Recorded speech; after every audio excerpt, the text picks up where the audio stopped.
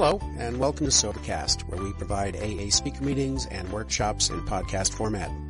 We're an ad-free podcast, and if you enjoy listening, please help us be self-supporting by visiting Sobercast.com, look for the donate link, and drop $1 or $2 into our virtual basket. We hope you enjoy the podcast. Have a great day. My name's Mickey, and I'm a fully conceded alcoholic. And it says in this little thing, it says, "Hi, Mickey, we love you, Mickey, lots and lots and lots, whole bunches." All right, so, well, I'm really glad to be here, and I thank the committee for allowing me to come here and share and be a small part of this great whole. I love being a participating member and to support Wacky Pa and all the Pas. I actually started young people's conventions and meetings in Australia back in '94. I was just telling Angie, my friend Angie P, visiting from Cincinnati. They had no young people's meetings and conventions in Australia. So back in '94, I went down there and started Vicky Pa in the territory of Victoria. And we had a wonderful convention there, Vicky Pa. And now all 7 territories of Australia have thriving young people's conventions. So from little acorns, great big oak trees grow, you know. So this is just another small part of that great whole Wacky Pa. I always think that it really means wild and crazy young people of AA. You know, that's what seems to be. Anyway, I'm going to hit the first 3 steps here. Certainly a version that may be familiar or unfamiliar with you. The way I take my troops through the first 3 steps and what I teach them. And before I do the first 3 steps, I do what I call the step before the steps. And why I do that is because there's a tremendous variable on what people believe the first step to be. I was at the meeting last night, and the speaker, in a whole room full of people, stood at the podium and said that she did, it was easy for her to do the first step. She knew she was an alcoholic a long, long time before she even got to AA. So when she got to Alcoholics Anonymous, it was no big deal for her to admit that she was an alcoholic. Well, of course, there's no mention of admitting we're alcoholic in the first of the 12 steps. See, people confuse it with the first step in recovery. See, the first step, what I call the step before the steps, is learning to fully concede to my innermost self that I was alcoholic. This is the first step in recovery. It's in the beautiful book Alcoholics Anonymous. Anybody read this book, by the way? Who reads the book? Yeah, good. In the beautiful book Alcoholics Anonymous, it says, we learned we had to fully concede to our innermost self that we were alcoholic. This is the first step in recovery, but it's not the first of the 12 steps. That is a totally different step, though often confused. I see guys being told that they've done the first of the 12 steps. As soon as they walk through the door, raise their hand as an alcoholic, they're ready for step 2. It's not true. And it causes a great deal of discontent and eventually a great deal of relapse. And that's what I want to prevent. We've got to come from the space of being an alcoholic to then, who wants to get over it, to ask, what do I have to do? And that's on page 20 of the beautiful book Alcoholics Anonymous that we all read, don't we? Yes, yeah, good. It says on page 20, if you are an alcoholic who wants to get over it, what do I want to get over? Have I ever checked what do I want to get over? What is it that I want to get over? It's a question. If you are an alcoholic who wants to get over it, you may already be asking, what do I have to do? So I've got to come from the space of being an alcoholic who wants to get over it to then ask, what do I have to do? Presumably, if you are somebody like me or somebody that had gone before us and left footprints for us to follow, They would tell you, if you're an alcoholic who wants to get over it, we have a program, a spiritual program, 12-step spiritual program, starting with step 1. So I've got to come from the space of being an alcoholic to then become capable of doing the first of the 12 steps, which is step 1. See, totally different step to admitting we're alcoholic, though often confused. I'm sure well-meaning people, at least I hope they're well-meaning, say these things, but it's not true, and it causes a great deal of difficulty down the road a piece when the message is not being carried correctly. I call it lip-flapping party line bullshit that you hear in meetings of Alcoholics Anonymous that have nothing to do with nothing, but gets bantered around as if it's the deal. For example, we hear a lot of admittance, acceptance and surrender. Not even mentioned in the program of Alcoholics Anonymous, folks. Admittance, acceptance and surrender ain't even mentioned in the program of Alcoholics Anonymous, but it gets bantered around as if it's the deal. Got to surrender, got to accept. Admitted in the first of the 12 steps is the closest we come to admittance. Otherwise, it's not even mentioned. And because folks are talking about admittance, acceptance and surrender, which ain't in the program, they're not talking about what is in the program, and that's we learned we had to fully concede to our innermost self that we were alcoholic. This is the first step in recovery. The delusion that we are like other people, or presently maybe, has to be smashed. Not the ego being smashed. There's no mention of the ego being smashed. That's what everybody wants to quote. But it doesn't say that. It says the delusion that we are like other people or presently maybe has to be smashed. See? And of course that is the great, ism of Alcoholics Anonymous. I sabotage myself. Oh, incredibly short memory. We have this incredibly short memory where this disease is concerned.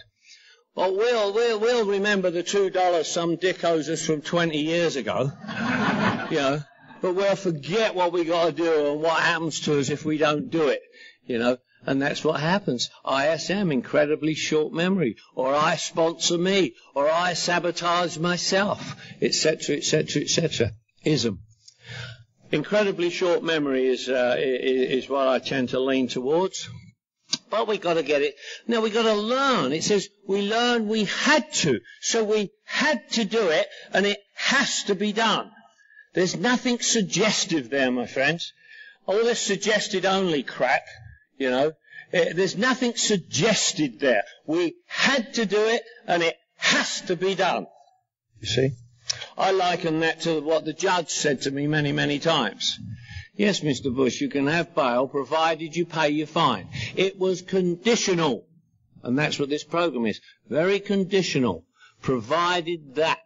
We had to do it, and it had to be done.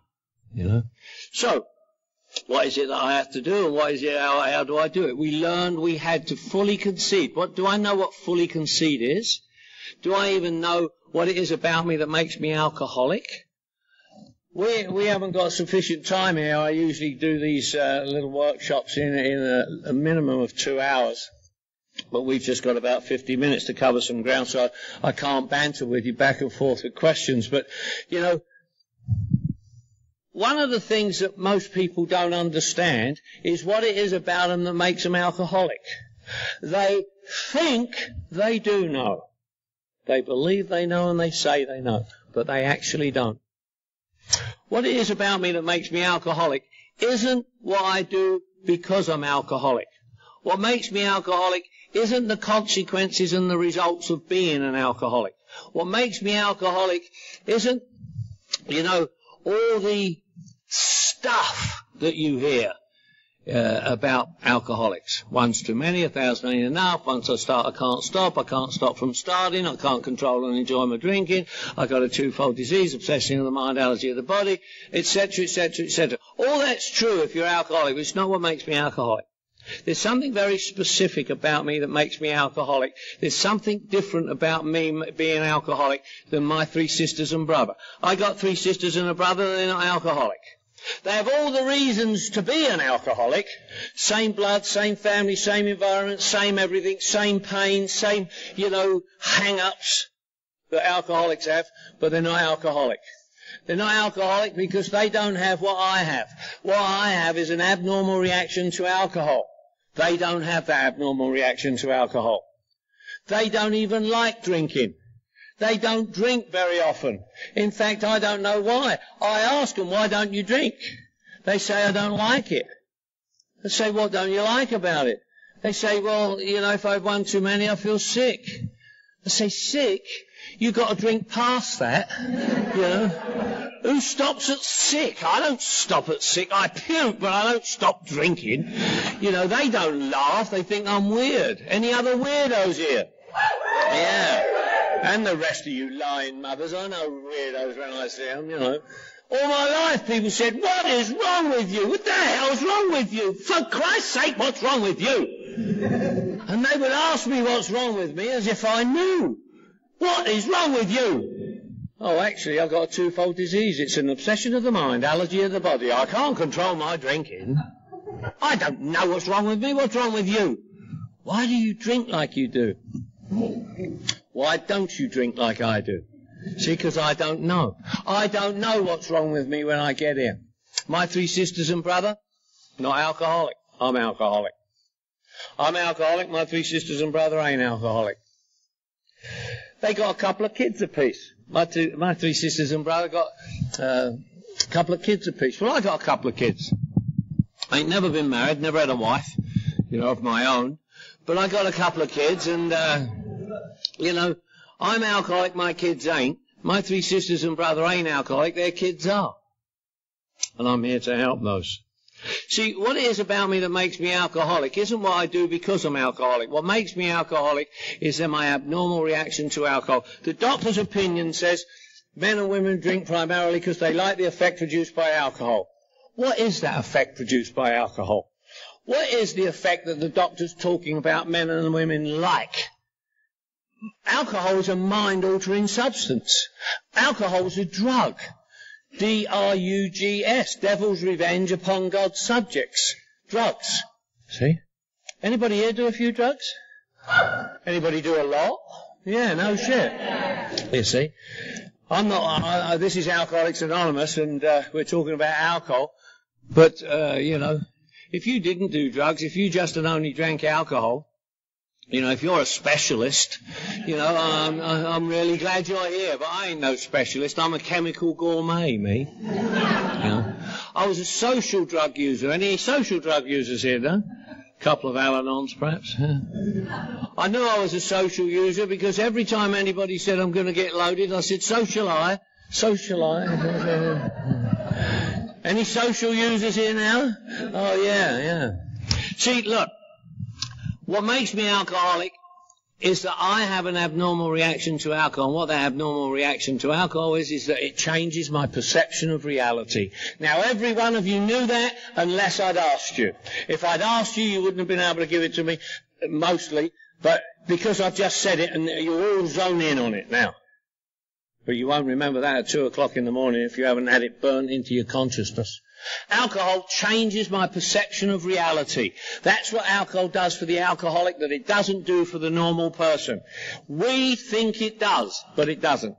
Alcohol doesn't do that for my 3 sisters and brother. They don't even like the effect produced by alcohol. They sometimes get drunk, they sometimes go on a bender. But come Monday morning, they take their kids to school, they pay their bills, and they take care of their responsibilities. They don't come to Tijuana with me. See, alcohol changes my perception of reality.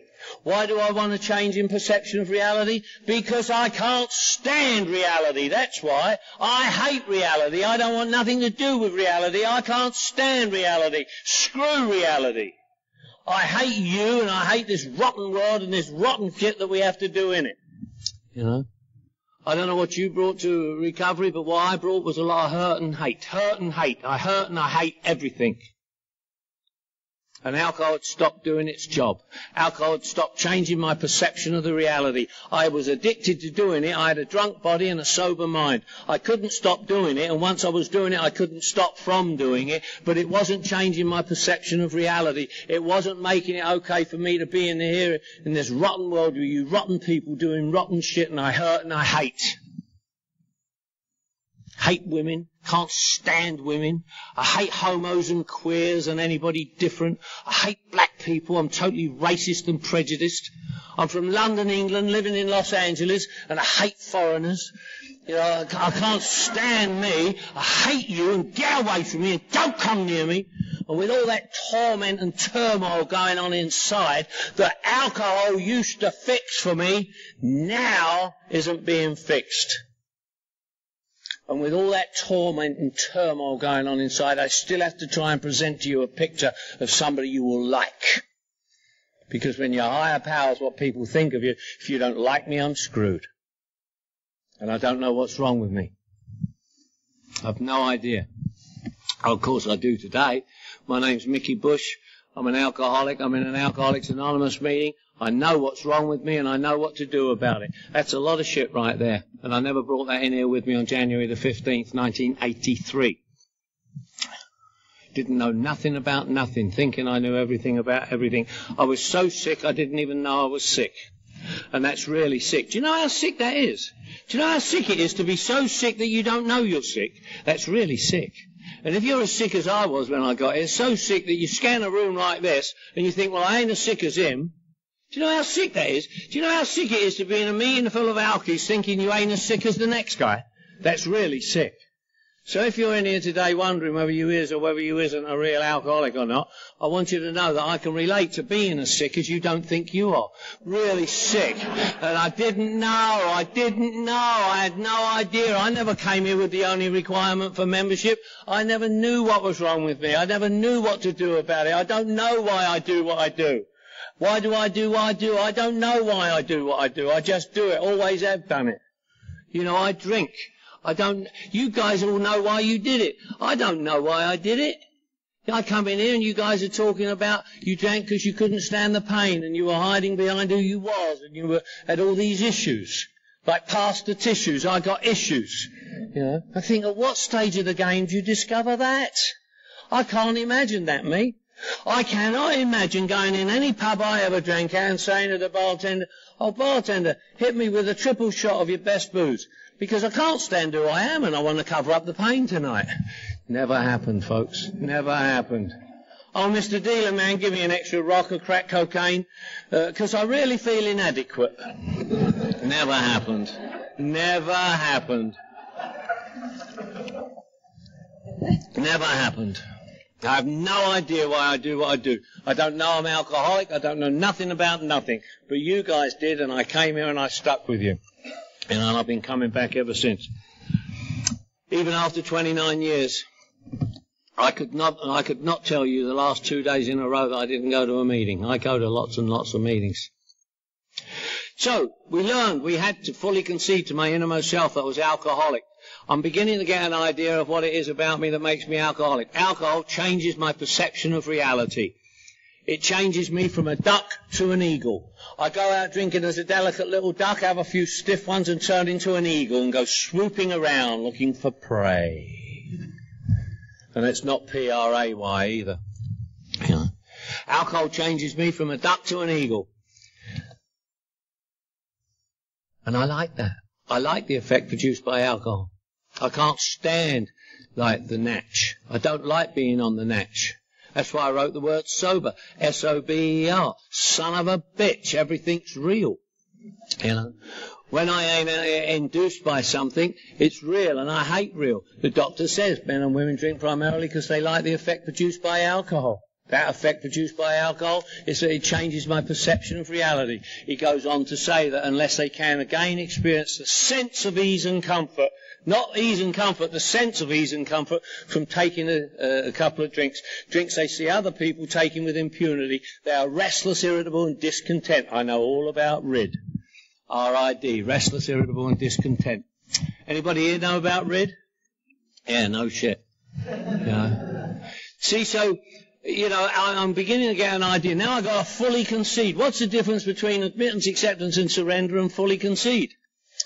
Well, it's fairly obvious. In the big book Alcoholics Anonymous, on page 1 of the beautiful book Alcoholics Anonymous, it's Bill's story, he talks about war fever ran high in the New England town of which us new young officers from Pittsburgh were assigned. I fancied myself a leader, for I had not had 22 and a veteran of foreign wars. He's talking about the World War I in Europe, when the Yanks came over there to Europe, kicked the Kaiser's arse and saved our bacon. Kaiser Wilhelm was rampaging through the world, going to take over the world. Did a very silly thing. He upset you bad boys from the US of A, and you bad boys from the US of A came over there and kicked his ass. That German army were defeated. They admitted that defeat. They accepted that defeat, and they surrendered. Listen to what I just said. You guys came over and kicked the ass of that German army, and that German army were defeated. They admitted that defeat. They accepted that defeat, and they surrendered. Well, guess what? I was born in the Second World War, 1943. Hitler, little shitpot Hitler, was rampaging through Europe, going to take over the world. He was going to put 1,000 years of Third Reich, Holocaust and everything else. Did a very silly thing.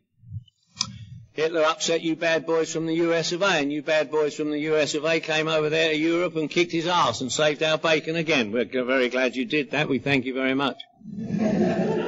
Wasn't the first time you did that. You did that in 1914-18 when Bill Wilson came over. Kicked the Kaiser's arse. That German army were defeated. They admitted that defeat. They accepted that defeat and they surrendered. But did they fully concede? Did they fully concede? No, they came back and did it again. Beginning to sound familiar, folks? In 1943, they came back again. A little shitpot Hitler says, let's storm into Poland and Czechoslovakia. And nobody said, no, don't do that, don't do that, don't do that. Those bad boys from the US of A will come over and kick our ass like they did in the don't do that. They said, no, what'd he do? This time it'll be different. Sounding familiar? And of course you had to come and do it. Fully concede to my innermost self. When I fully concede, as opposed to admittance, acceptance and surrender, because I can admit something today and deny it tomorrow. I can accept it today and refute it tomorrow. I can surrender to it today and give me an Uzi and a box of ammo and come and get some of this, big boy. No. But when I fully concede, it's a done deal. When I fully concede to my innermost self, fully concede to my innermost self. Most people have no idea what their innermost self is. They talk about their mind. My disease lays in my mind, and what I do in my mind is think, so there's a good chance my thinking is going to be diseased. My mouth, my truth. I speak with a forked tongue. I can't afford that. I speak with a forked tongue. I'll take an advantage any chance I get. My heart. Oh, the longest journey from your head to your heart, from your heart to your head. My heart's been broken many times and will be again. It ain't no good in there. But in my gut level honesty, the core of my being, where I can fully concede to where there's just me and the old man upstairs, Gus, G-U-S, guy upstairs. That's what I call my old man upstairs. Where I can be perfectly, completely truthful, rigorously. No looking good, no argument, no debate, no discussion, no can we make a deal. It's a done deal. And when I fully concede to my innermost self, two things change. One of them is that I ain't relying on memory, incredibly short memory. I hear a lot of folks say, I'm never going to drink again. I remember what happened last time. Well, guess what? If you're relying on memory and it changes, what do you think's going to happen to a guy like me? I'm never going to drink again. I remember what happened last time, and I know what happened. Well, if you're relying on knowledge and it changes, and if you're relying on memory and it fades, you're screwed. When we fully concede to our innermost self, we ain't got to rely on two things, memory and knowledge. It's a done deal to my innermost self, to my gut level honesty. I know what's wrong with me, and those voices can't get through to me. Anybody relate to the voices that talk to you? Who relates to the voices that talk to you? Yeah, you know the voices I'm talking about. Them voices that just said, what voices? Them voices. You know them voices?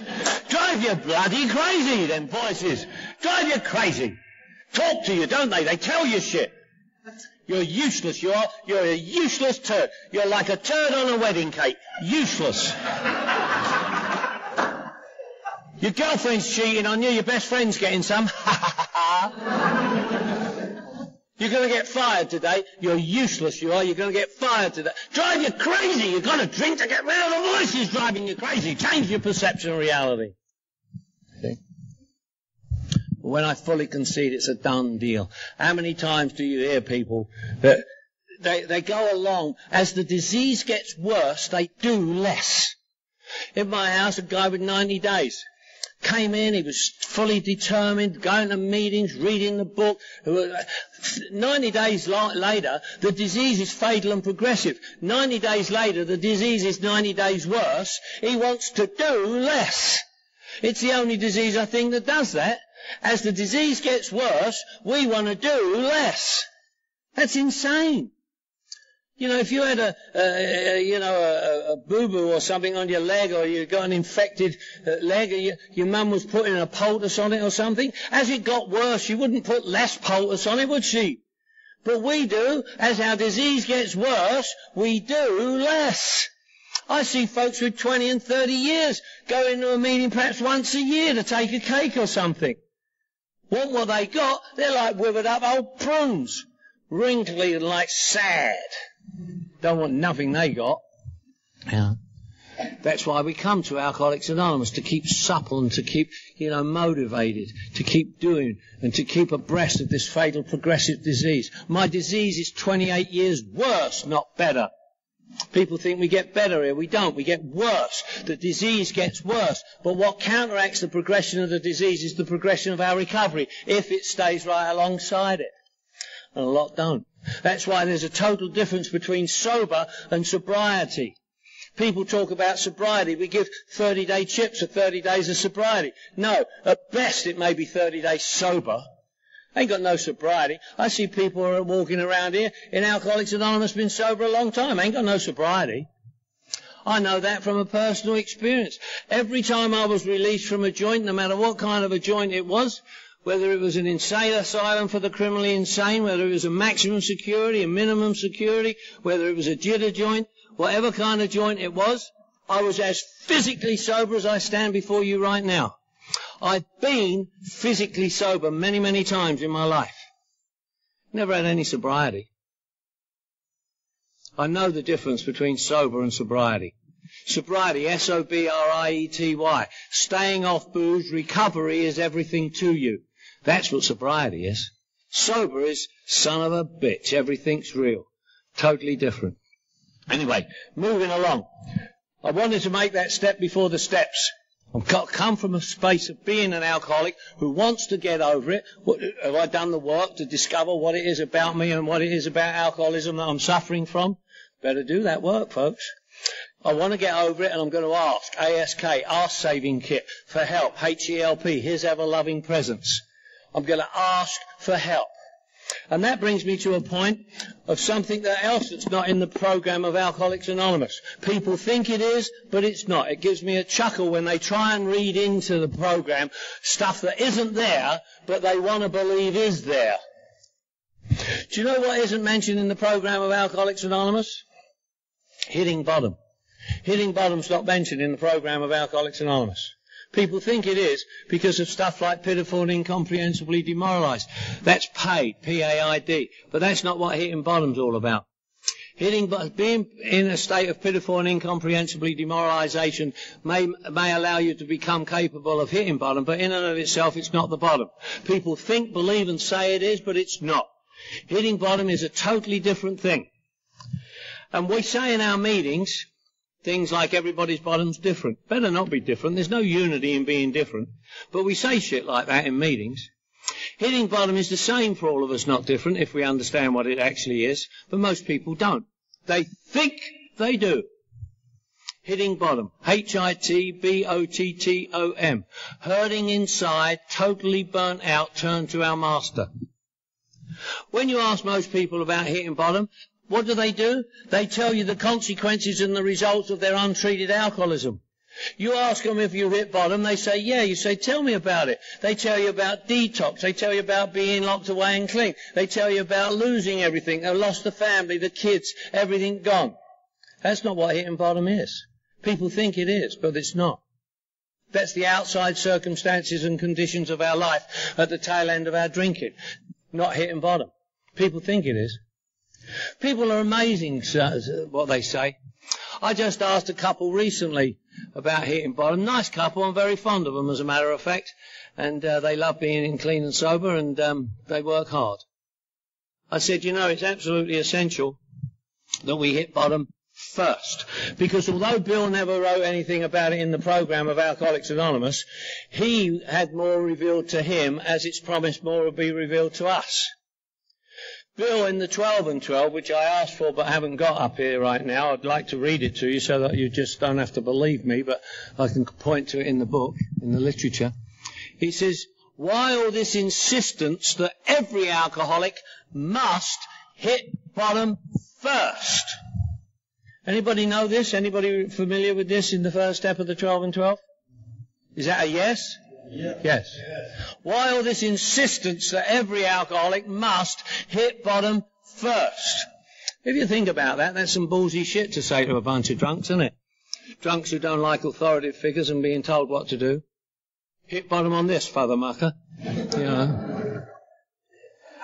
But it was so important that he insisted that every alcoholic must hit bottom first. That's how important. Why?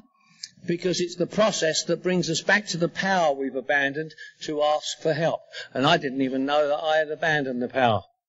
I didn't know that I was in the grips of a fatal progressive disease that is so powerful it had me by the short ones and just sucked me in, and was so powerful that long before I got here, years before the onset of untreated alcoholism, the disease had gotten me to abandon God and spirituality, so that along the path of life, sometimes quickly and sometimes slowly, the disease became all powerful in my life, dictating and dominating everything I say, do, think and feel, and in and of myself I am helpless, hopeless and powerless to resist its demands and have to do what it wants me to do, which is drink. Anybody know what I'm talking about? The disease was the power in my life, the negative power, because it had gotten me to abandon the positive power. God, Jesus, Buddha, Allah, Muhammad, or any other noun you want to use. Whatever works for you is okay by us. Nobody gives a shit. And hitting bottom is the act of turning back to the power to ask for help, usually in desperation. We call it the gift of desperation, G-O-D, the gift of desperation. I asked folks about hitting bottom. I asked my friend, my couple. I said to the little chickadee, I said, have you hit bottom, love? She said, oh yeah, Mick, I've hit bottom. I said, I'm curious, tell me about it. Oh, she said, it's easy. She said, I was feet to the curb, hustling the Broadway, prostituting myself so that I could earn $1 so I could get loaded. I said, that wasn't your bottom, love. She said, well, I think it was. I said, I don't give a shit what you think. I asked her dude, I said, have you hit bottom, pal? He said, yes. I said, I'm curious, tell me about it. He said, Mick, it was easy. I was locked up in a penitentiary, married to Bubba. I said, that wasn't your bottom. He said, it felt like it was.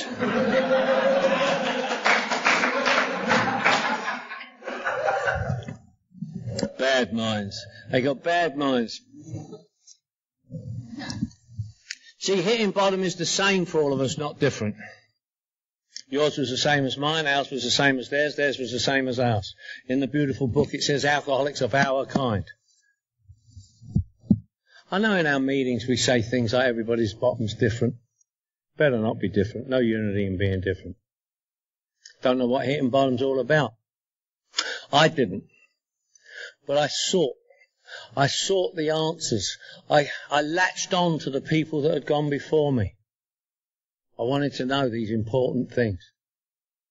Hitting bottom. What was hitting bottom? Many, many times I've been desperate enough to cry out for help. But it's no good me crying out for help and asking God for his strength, inspiration, direction, and then doing what I want to do. That's no good. But hitting bottom isn't about the outside circumstances and conditions of my life. We think it is, but it's not. And there's a danger in believing that. See, believing that the outside circumstances and conditions of my life is the bottom is very dangerous. Because as those outside circumstances and conditions get better and improve, we falsely believe that we've gotten better and improved and drink again. Anybody know what I'm talking about? Is that a yes? Yeah. I sponsor a guy, he's a celebrity, you all know him by name. Said, Mick, I don't understand. I said, I know you don't. He said, I don't understand. What's all this unmanageability? What do you mean unmanageable?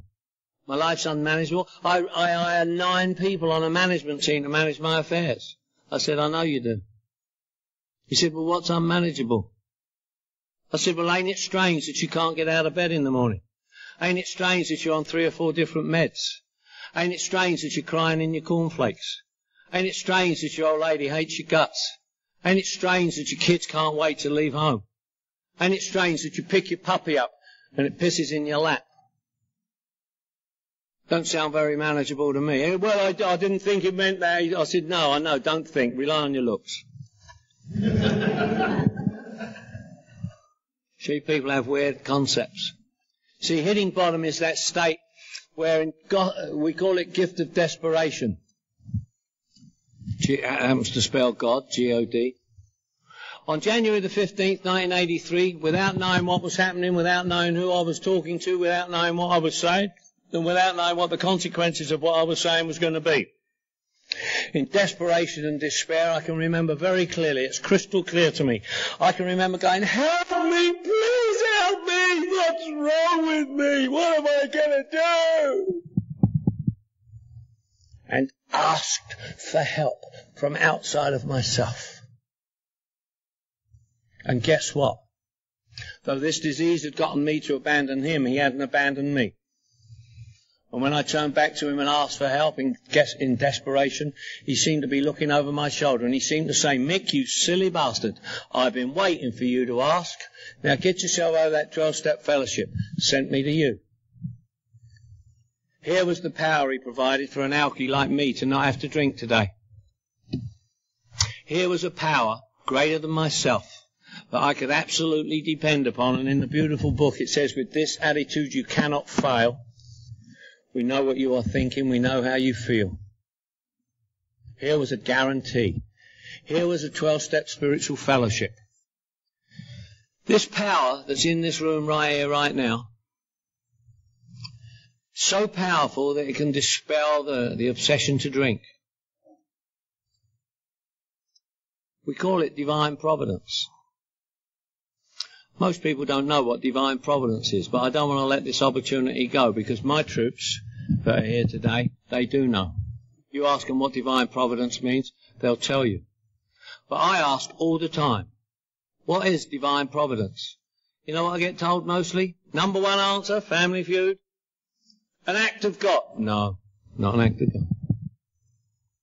Divine providence. It's the only thing that can dispel the obsession for destructive drinking that has warped my mind, as the book says. We have warped our minds. It's such an obsession for destructive drinking that only an act of providence can remove it from us. First step in the 12 and 12. First paragraph.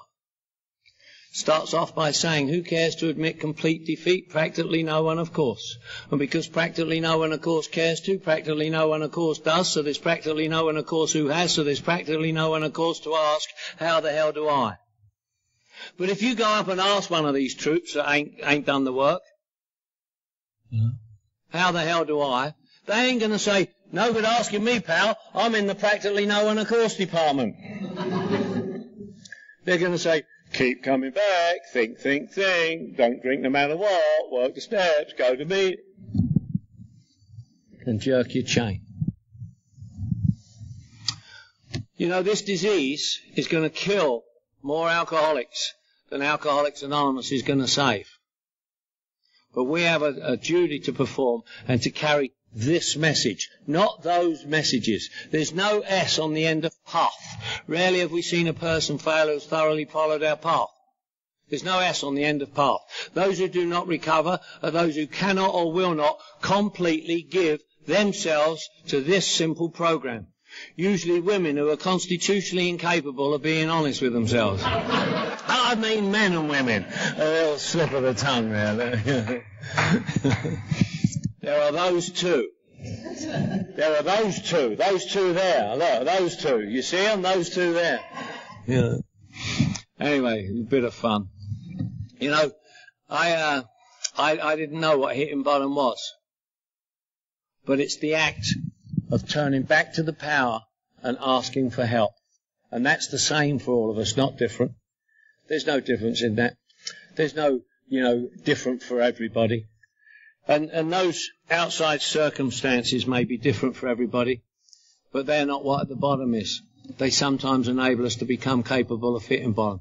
So here I am here. Me plus you is a power greater than me. You plus us is a power greater than you.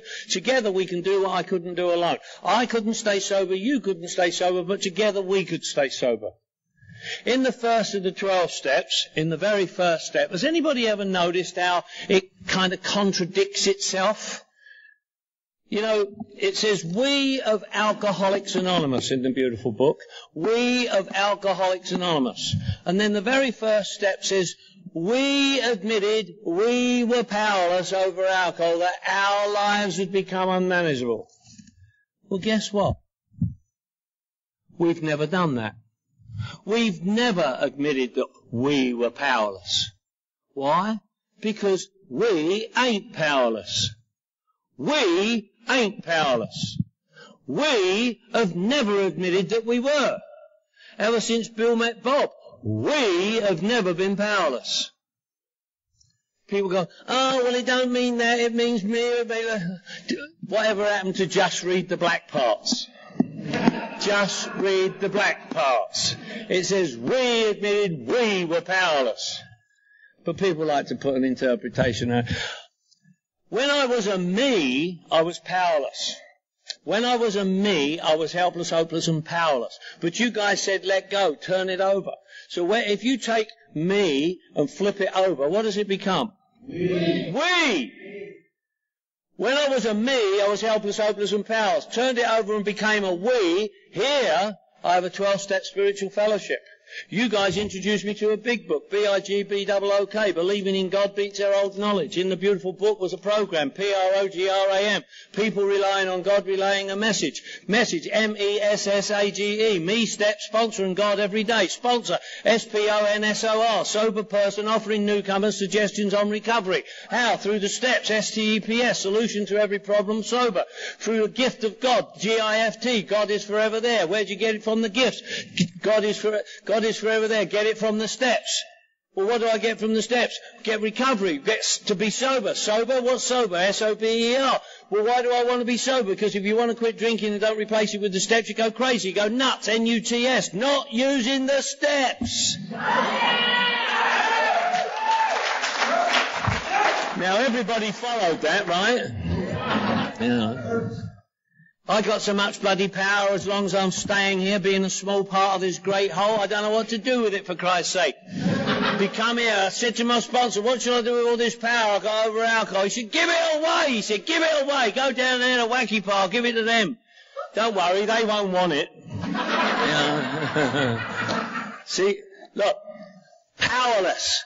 What did powerless mean? I ask people all the time, what does powerless mean? Powerless is not what happens to me because I'm powerless. Powerless is the absence of power. In the beautiful book it says there's one who has all power, that one is God, may you find him now. Well, if I got to find him, it means I ain't got him. And if he's the source and he's the power over everything and I'm powerless, it means I'm godless.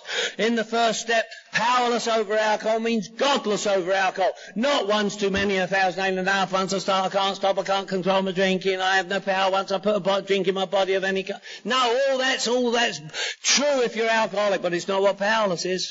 Powerless is the absence of power. It's not too difficult, is it?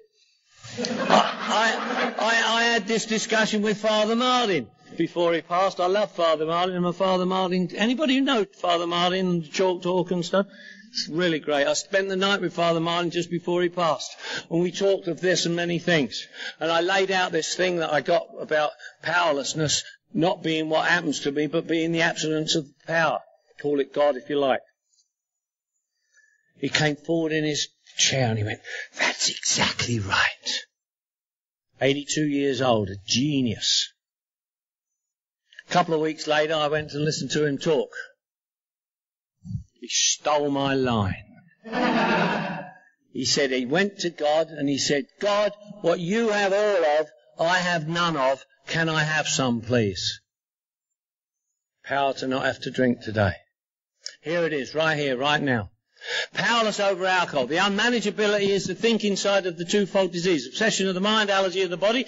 Powerless over alcohol is the physical side. Unmanageability is the thinking side. I can't sit down at a desk and manage my affairs and get my bills paid and do the laundry and get the car out of the shop and take care of my childcare. I used to be able to do all that in a breeze. Now I'm a day late and $1 short. Just don't seem to be able to cope. Don't seem to be able to manage.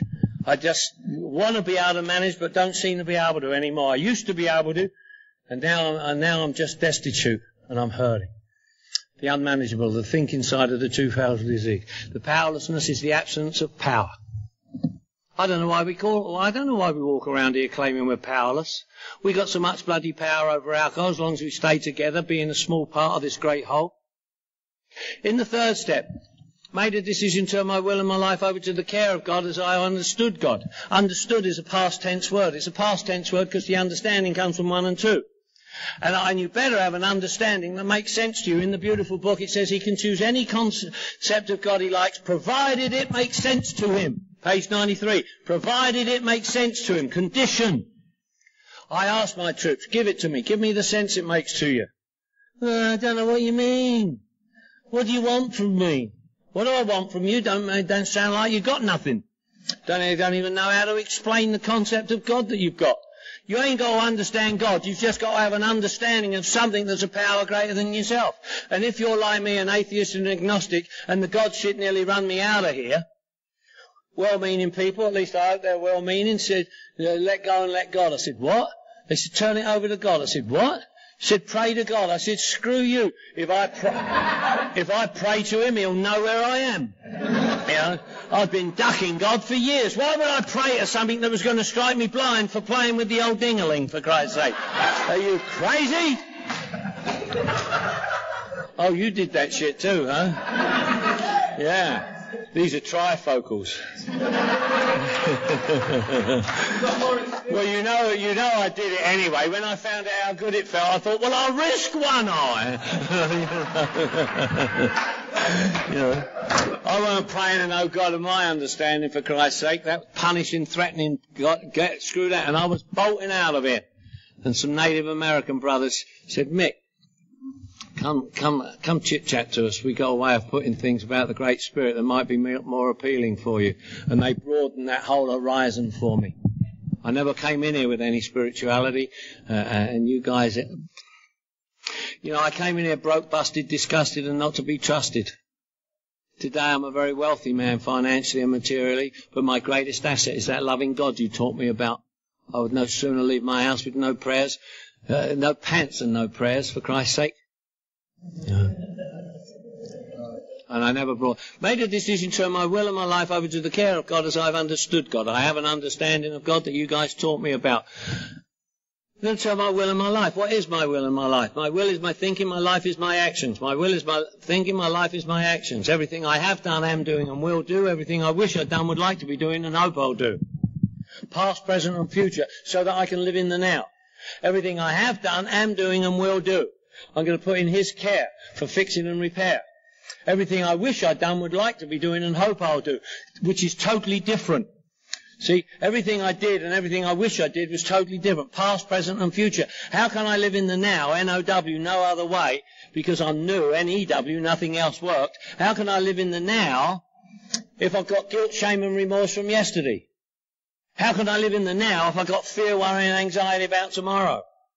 I can't live in the now if I've got guilt, shame and remorse from yesterday, or fear, worry and anxiety about tomorrow. I learned that here, folks. I learned how to live in the now by putting my faith and trust. Trust in the third step, T-R-U-S-T. Try relying upon step 3. I have faith and trust today. Trust. If you ask people, do they believe in God, they'll probably say yes, a great many of us. Ask those same people, do they have faith and trust in God, you'll get a different result. Try relying upon step 3. Relying upon it. Trust. Takes on a totally different meaning. Made a decision to turn my will and my life over to the care of God. Care of God as opposed to what the book says. After the ABCs, you know that we read out chapter 5. It says, being convinced, we were at step 3, which is that we decided to turn our will and our life over to God as we understood him. It's not what the step says. Being at step 3, we were at step 3, which is that we decided to turn our will and our life over to God as we understood him. It's not what the step says. The step says, turned our will and our life over to the care of God. A totally different thing. People who try to exaggerate say, oh, it's the same thing, it's just semantics, oh, you're just playing with... Yeah. I got a white Jaguar sports car, 12-cylinder XJS. Love it. White Jaguar sports car. I live down there in Santa Monica. I'm a limey, for Christ's sake. I'm a limey, lush and loady. This is the way I speak. Alcohol didn't do this to me, you know. I love my 12-cylinder Jaguar. The license plate on it is AA12X12, AA 12 and 12. 12 steps, 12 traditions, 12 cylinders. Nothing wrong with that. Anonymity up the wazoo at this level. But it's a limey piece of shit is what it is, and it breaks down a lot. And when it breaks down, I'll take it back to the mechanic I got it from and put it in his care for fixing and repair.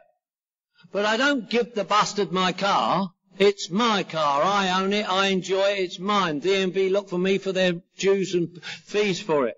But I put it in his care for fixing and repair. I made that mistake with my life, reading the book. I turned my life over to God. God seemed to say, what are you giving it to me for? I gave it to you. I don't want it back. I went, oh, I thought that's what you... No. Because the book and the step are different, you see. We've got to learn these things. We've got to be consciously aware of those things. Look, it's 12:15 and we've got to pay respect to the old-timers who are coming in here and following this meeting. My telephone numbers, by the way, are 818 area code, Are You Sober? 818 Are You, like Toys R Us, SOBER. 818, not 800, you cheap bastards. 818. 818. Or 818, Are You Clean? 818, Are You Clean? Are you, like Toys R Us, CLEAN, completely leaving every addiction now? You see, and you can reach me on both those numbers. I've had them for over 30 years. You know? And I love to hear from you. I love being a small part of this great whole. I know some of you give me plenty of rah-rah. You pay me far more compliments than I deserve. I heard people here today say I saved their life. Well, it's all right for you to say it as long as I don't believe it. Yeah. I was at my old home group the other day, and a couple of well-known celebrities, celebrity actresses, Academy Award-winning celebrity actresses that you'll know by name. You know, members of the group many years. Hadn't seen them in a long time. Came out of the meeting, said, hi, Mick, I haven't seen you in a while. I said, yeah, I don't live over here anymore. I just thought I'd go visit the old home group. One of them said, you know what, Mick? She said, I didn't realise what a celebrity you've become in Alcoholics Anonymous. I said, what? She said, I'm making a movie in New York, she said, and I went to 2 meetings in New York, and in both the meetings, they quoted you and mentioned you by name. You're like this AA guru, like this AA celebrity. I said, yeah, bloody big deal, a celebrity in an anonymous program. No. I said, you're a celebrity, I'm just a clean and sober small part of this great whole. And what steps 1, 2, and 3 really are saying is, I can't, he can, so let him.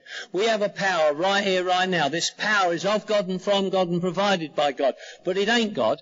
This power that we have in Alcoholics Anonymous to not have to drink one day at a time. I liken it to the money in my pocket. The money in my pocket is of the bank and from the bank and provided by the bank. But it ain't the bank. There's a lot more to the bank than the money in my pocket. And there's a lot more to God than the power he provides alkies to not have to drink today. But don't let the disease tell you you're powerless, like I hear people walking around all day, every day in Alcoholics Anonymous say, powerless, powerless, I'm so powerless, I'm powerless over everything, powerless over people, places and things, poor little powerless, powerless, powerless, powerless. Why do we do that? that is so alcoholic.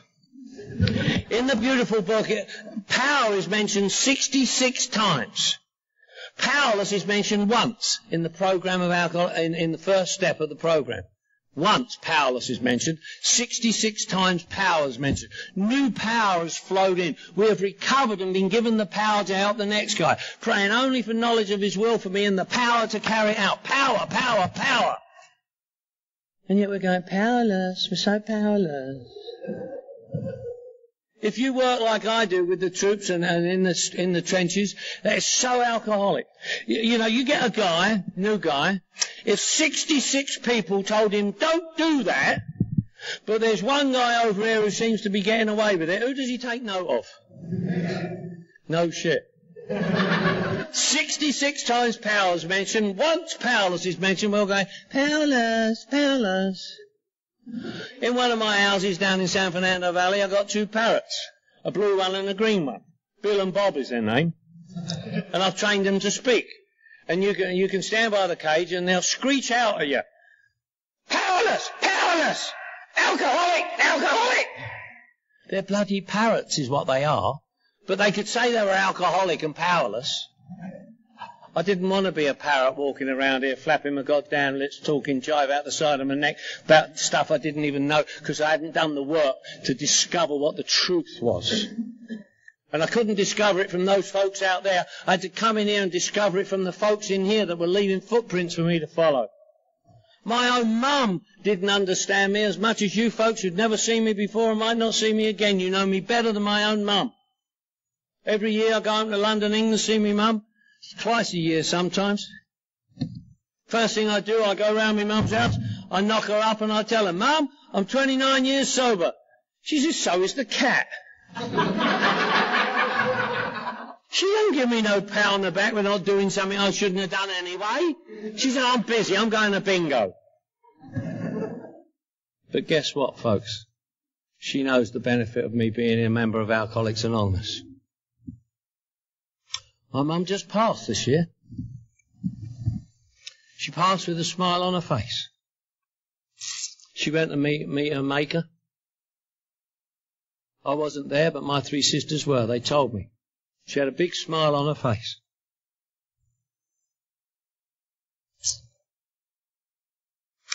She came to. She came to. They said, what are you smiling at, Mum? So what she said?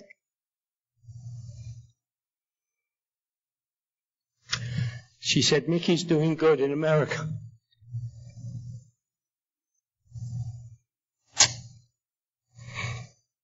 How does that happen? How does a guy like me come out of a nutward for the criminally insane get to put a smile on an old lady's face as she goes to meet her maker? Happens right here. Right here.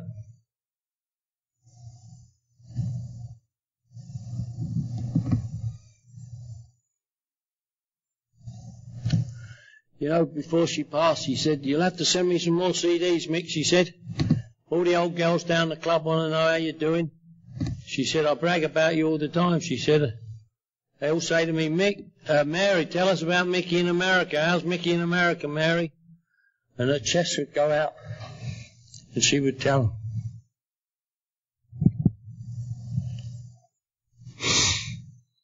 Her friends and neighbours never used to say that. Her friends and neighbours used to say, are they going to let your Mickey out in the nut ward for Christmas this year, Mary? And she would hurt and she would cry because she loved me. Why do I keep coming back? Why am I not going nowhere? I wouldn't go nowhere without being in touch with Alcoholics Anonymous. I love being an active member of Alcoholics Anonymous. I love you. I love the laughter we share. They say if you're laughing, you're relating. And if you're relating to a sick bastard like me, there ain't no doubt about you, pal. I'll tell you that. I don't get through to no well people. I ain't going nowhere. I'm staying right here with you, and we have to leave. I could go on for hours. But namaste. Thank you for your attention.